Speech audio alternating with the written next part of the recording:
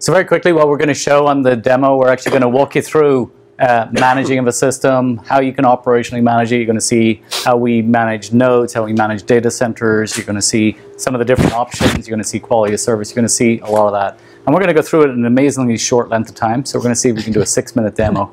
I got rid of my jacket, so I'm now in my techie look. So very quickly, what you're seeing here, this is a front dashboard. This is the running cluster that we have running. You can see the current capacity managed across the cluster. Right, so over here, you also see whether the cluster is currently healthy. There aren't any alerts on it, so this is good to see. You're seeing the transactional I/O across the cluster, any of the put data. So very simple dashboard that shows you everything that's going on in the cluster. You also then have the entities that are managed. So let's drill into some of those really quickly. So Victor, as storage admin, if you can drill into the groups managed side of things. So here I'm going to list the groups.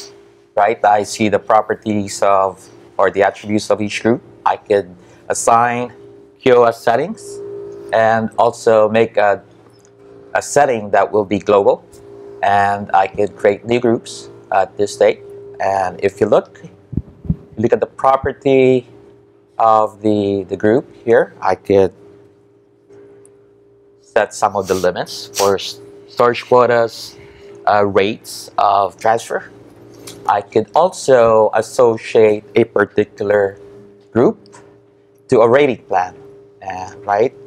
I could create one. The way to do that, I just click on a rating plan here, create one, and a rating plan is where I define pricing associated with a resource, such as storage or rates, right? Such as these listed here. So the main goal of this is to keep the system highly multi-tenanted. You've got different groups who are using the system.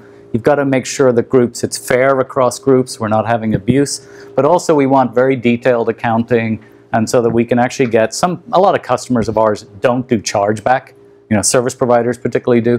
But they do want to see this level of auditing where they can actually see what's going on in the system and how are different groups using it. And so we build it very easily. The different rating plans is kind of interesting. It comes to our background. Our background is from working with big service providers like NTT in Japan and Nifty, who are two of our early customers, really building this in as a true cloud service.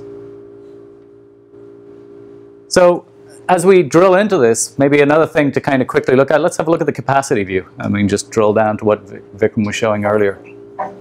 Right, so Paul, as you can see, I could have a cluster that has many or 3 data centers in this case, and clearly they have different capacity, storage capacity, and also used and free. But if you look at this particular data center, Northern California, you see very distributed or very even distribution of use capacity among the nodes comprising the DC. So let's kind of come back and let's drill into, so you get a good capacity view, you get a good view of the overall health of the system, you can diagnose if anything's going wrong in the system. Let's at this point actually jump straight into looking at the nodes in the system, the data centers and the nodes within the system. Right, so as I said earlier, you have data centers that have different numbers of nodes, right? And earlier, here is where I would add my node to grow my cluster for that particular data center. And this is all the user has to do, right? You're keying in a host name and the IP address, you're keying in basically credentials access. We then push all of the node updates, we reconfigure it into the cluster, we rebalance the cluster on the fly. So all of that is done for you in the background. The other thing that I think, so let's go into now actual use, right? So it's meant to be a system where you have a storage administrator. We've talked about policies. The storage administrator is able to control the policy, and then it's able to be used by a user who's actually able to then use that appropriately. So the storage administrator is governing the data protection, the durability of it. So why don't we go and create a policy? Sure. So to do that, I'm a Mac user, by the way, guys. That's slightly bit of a struggle here, but this is how you do it. I've tortured you by giving you a Windows machine to work. So obviously the name matters, right? So you give it a name, you give it a good description, something that you would recognize as you pull out the names. And you have a choice of either creating a replication within a single data center or erasure coding, right, within a single data center, or replication across data centers, where in this case, I could easily create a storage policy that spans my data center. So one copy can be in each data center. And also, I could do replication across data centers, right? Over erasure-coded nodes or policies. Okay, that's how you would do it. And in this example, I've chose to, or I'm gonna choose to create a replication across data centers with 3 replicas, right? And then I would choose my data center. NorCal, Las Vegas. And down here, I could define my consistency level for data, right? I could customize that so that I can choose, right, either a very strong requirements, or I could say just quorum, so that in the event that quorum meaning majority, so that you have 2 of my data centers available, then I will complete that operation either for reads or for writes. And I think also of note there, you notice there was also metadata consistency. So we actually do that so that you can actually set different policies for how you want metadata replicated. This is, very hands-on. As a system administrator, as a storage administrator, they want to be able to govern this. They want to be able to govern how they want to replicate data. It's not how you want your users to act. They understand their data, but you want the users to be able to just now use these policies. So what's great about this is it's a one-time, you set up, and storage administrators set up their policies. And now we'll show you a user side of things, of them actually creating a bucket and what they can do, and then they can set their life cycle. They can select, of course, the policy that's associated for their particular data, what's relevant, and we'll show you that. So in this case, he's actually changed into Janet, because we thought Janet was kind of a fun name for Victor here.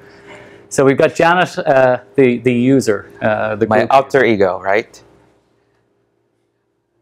Okay.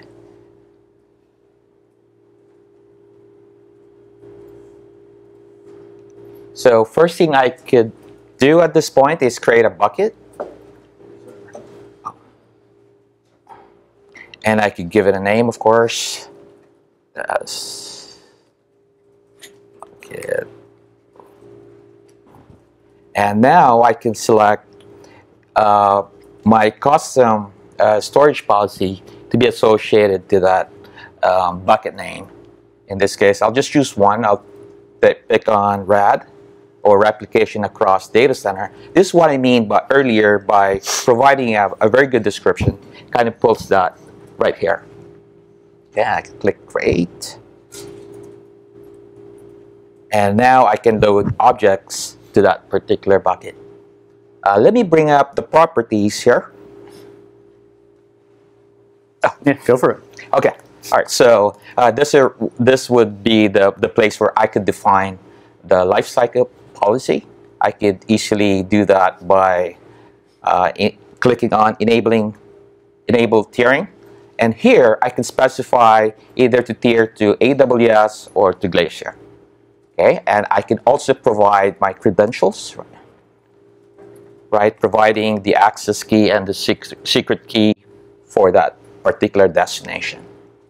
Now I could also expire objects from this bucket by specifying the time that those objects will expire, right? Now, if I don't want that to happen, I may choose a replication, right, onto another S3 endpoint. I could do that here.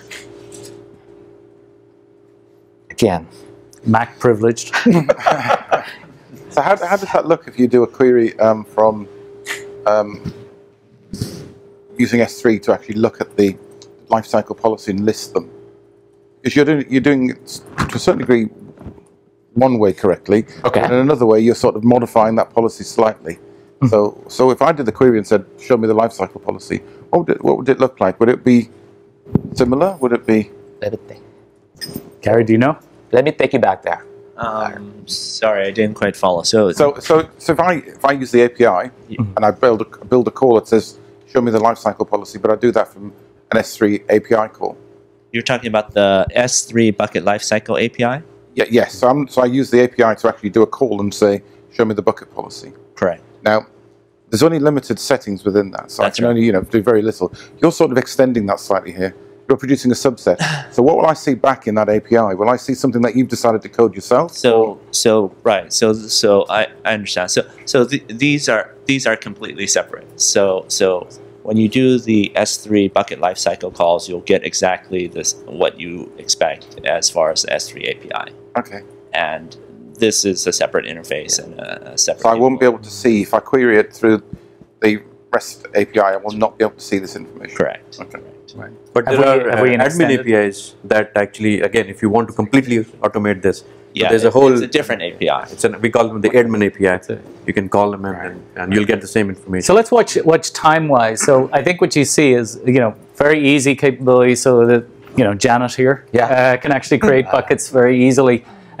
Of course, it's all under control. They're not getting in there and they're not allowed to do things that are dangerous to the system side of things. They're in control. They're doing it based on policy, but they can govern how they want to age their data. They understand the value of their data, so how they want to age their data, how they want to manage it in terms of life cycle, whether they want to tier it. All of that is possible for the users. So with that, we want to actually switch back to, how does the end user actually go and use this? So very quickly, I'd like to show, actually, we may not have time. I'm just thinking time-wise, we may be a little tight on time. So we had another application that we were going to show you, which is actually of full Veeam and Commvault actually using this service. We can probably show it to you guys later. But what's really nice is they just can use it as it looks exactly like a Commvault application. You can do you can get back a single in Veeam I can get back a single VM and I can bring it up as a temporary VM and start it up. And all of the stateful storage, the backup is on us. Commvault exactly the same way. All of the valuable dedupe that you get out of Commvault is still available to you. So you're getting this compressed, deduped backup that gets fed into us, all because on the back end of it, they've already implemented coded S3. So Commvault, of course, uses coded S3. Veeam, we're using our HCF agent, which is our NFS SMB connector. We're using that to actually connect in through the S3 store. So wealth of applications that we can support.